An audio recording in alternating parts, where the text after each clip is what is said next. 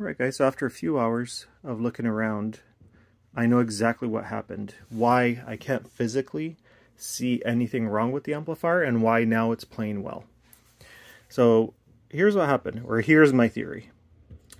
I have found a lot of stray, small solder pieces all over the amp.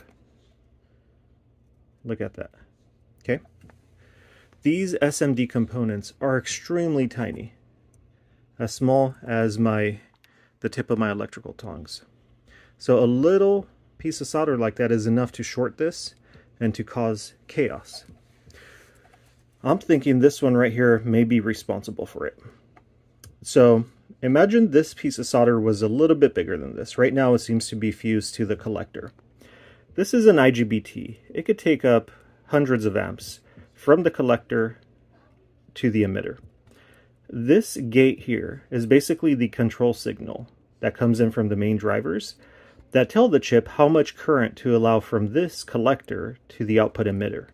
And basically that's how you create your AC signal.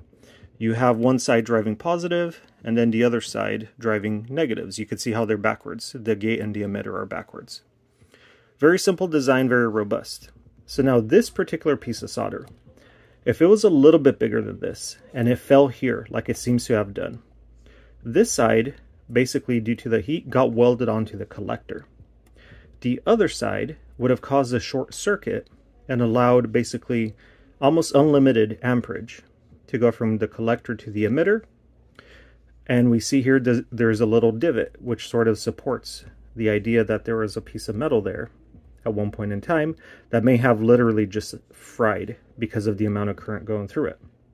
So that would have caused a DC short circuit from the collector to the emitter, sort of overriding the AC signal the amplifier was putting out.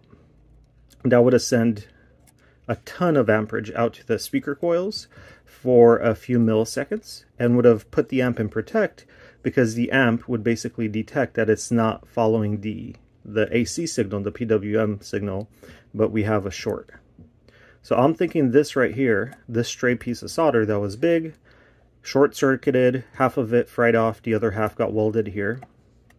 So what I'm going to do to make sure this doesn't happen again, I think I'm going to take this opportunity to reinforce these traces with some pure copper wires like we have here, really thick, sturdy copper.